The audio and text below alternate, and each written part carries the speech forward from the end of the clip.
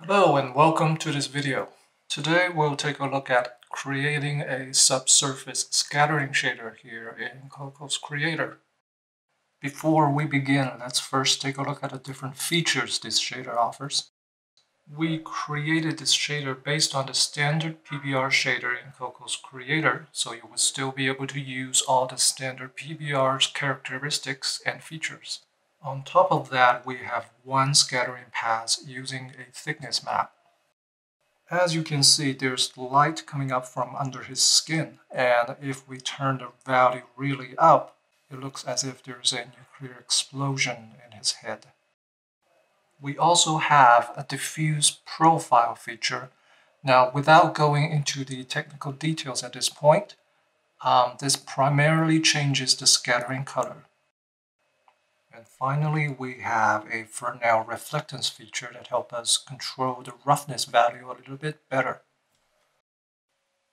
In Cocos Creator, shaders are stored in a .effect file. And when you create a new material, you need to pick which .effect or which shader to use. So what exactly is a Cocos effect file? It is basically a document combining your vertex shader, your fragment shader, your custom parameters in one place. Using the PBR standard shader as an example, here is a quick guide for you to get started. All of your vertex shader code should be enclosed in tag cc program standard vs. You can use standard GLSL as well as access Cocos built-in parameters. All of your fragment shader code should be enclosed in cc program standard fs. Your custom parameters should be first declared under properties in the header. It will make it accessible in the editor. Of course, you need to correspond your custom parameters with a uniform, which is declared in tag cc program shared UBOs. These uniforms can be accessed from both the vertex and fragment shader. You can also declare your custom functions. Just remember to keep them in either the vertex or the fragment shader. So what is subsurface scattering and what exactly are we aiming to create here? We can take reference from photography, and the first thing you'll notice in this example is that his ears are apparently red. And the red color seems to be particularly concentrated at the hard edges on the frame of the ear. Also take a look at the part between the darker and the brighter sections of the nose. You will see there's apparently a belt of red color. In this example, you will see the same red belt, and since her nose is not so sharp, the belt seems to be wider. In this example, the red color seems to be more concentrated on the tip of her nose. Now here, again, pay attention to the part between the darker and the brighter side of his face. Again, you can see a pinkish colored belt in between them. And you can see the same belt on the hard edges of his nose. So why is this happening? Where do these red colors come from? We know that when light is casted into a substance, some of it will be absorbed, others will be refracted multiple times within the substance, and eventually a portion of them will be refracted back out of the substance. And this is why we are able to see the color of the substance. Now you'll notice that these lights that came out of the substance, sometimes we call them diffuse reflectance, they came out of the substance a bit further away from the incident point where the light originally came in. For most materials, this gap is very small and we can pretend they don't exist, and the diffuse reflectance came exactly at the incident point. And this is the case for most diffuse shaders. For some materials, this gap is too big to ignore, and it will create a translucent effect on the material, giving the indication that there is light emanating from within the material. This is the case for many organic materials such as human skin and leaves, and also for rubber, wax, certain crystals like jade.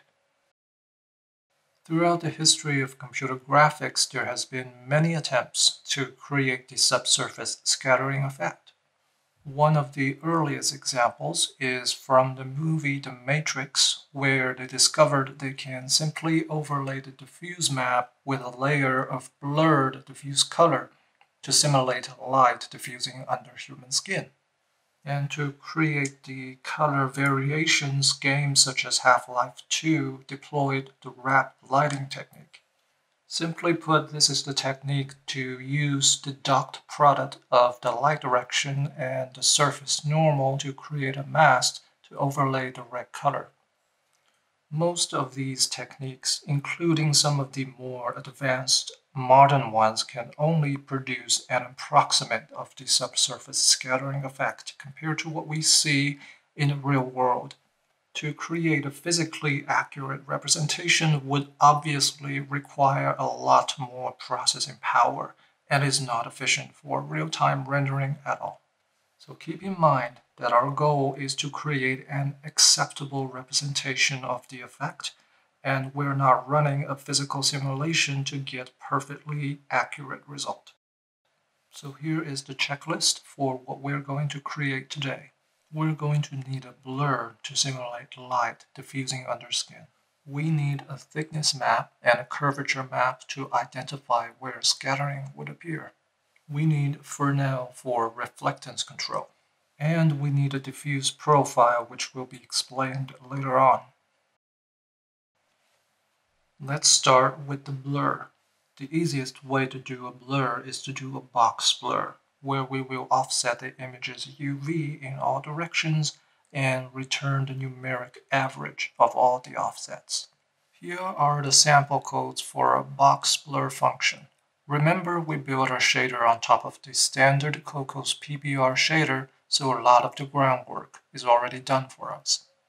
Here, VUV is the uniform passed down from vertex shader containing UV data. We multiplied our scalar parameter by 0.01 because we want smaller values so that our offset isn't too exaggerated. sRGB to linear is a built-in method of Cocos effects that converts sRGB data into linear color space. Remember, color calculation is required to be conducted in linear color space by PBR standards. You're probably going to find that one-time numeric average is insufficient to produce a satisfactory result. You can also run a quick loop to execute the blur multiple times to get a much compelling blur. Box blur is very simple to code, but it is not exactly pleasing to the eye. In computer graphics, we usually use Gaussian blur to process images. The logic behind Gaussian blur is very simple, following the same logic as box blur, but as our offset increases, multiplied by a smaller value weight. The idea is that pixels further away from their original position would be blurred more, whereas the ones near the original position will be blurred less. The weight values should also follow a normal distribution curve so that our blur result would have a natural falloff. Here are the codes after some modifications. The weight values we declared here are arbitrary and feel free to replace with your own. You can find many online generators that generate normal distribution values for you. Let's revisit the red color belt we observed from photos earlier. You might be expecting this color to be a constant color. This is unfortunately not the case. In this example, we have a sphere scattering the red color. We have a fixed light source, and we will gradually reduce the size of the sphere to observe any changes. What we can see is that a scattering color will shift as the size of the sphere goes down. It seems to be following a bell curve, as it started as a dark orange color. Gradually, it becomes brighter. At a certain point, it reaches its peak vibrant color, and then it gradually goes darker again. What we can learn from this test is that scattering color seems to be related to two factors: the distance the light travels and the surface curvature of the material. This is all good to know, but how does it help us with our skin shader? We already have existing data that measures from physical world the exact scattering color and relative scale of the human skin. With this, we can see that the red scattering color on the human skin is actually the combination of light being scattered at different layers of the skin, each with a different scattering color. Also, much like the Gaussian blur we discussed earlier, scattering value follows a normal distribution curve, which is the natural valve we see here. This chart has given us the variance value for the curves at each layer, and with that, we will be able to calculate the scattering value by using the normal distribution function. Speaking of which, here is the function. Now, to normalize this, the value for mu should be 0, and the value for 2 sigma square has been provided for us. So basically, the function is simplified into something like this. With that out of the way, we can easily come up with a function that returns the scattering color of the human skin for us. Here, the parameter is the distance the light travels. Now that we have tackled with the issue of diffuse and scattering color, we still have two more problems to solve. The first one is how to implement the scattering color. Where does it sit in our current render pipeline? The second one is where should the scattering color appear on the face? Keep in mind that we also want this to respond to the different directions the light source might have. Now, Cocos Creator uses the standard metal roughness PBR workflow and unfortunately doesn't offer a translucency channel. Now, this is not going to be a problem because we can easily simulate the effect by using the emission channel. Let's first get our dot products in order. Here, V-normal is the normal data in world space passed down from vertex shader, which is already done for us by the Cocos standard PBR shader. CC matte view is the built-in parameter for view matrix, and CC main lit dir is the parameter that returns the world space direction of the light source. You can find more on these built-in parameters in the link below. Now let's talk about the two maps we're working on, thickness and curvature.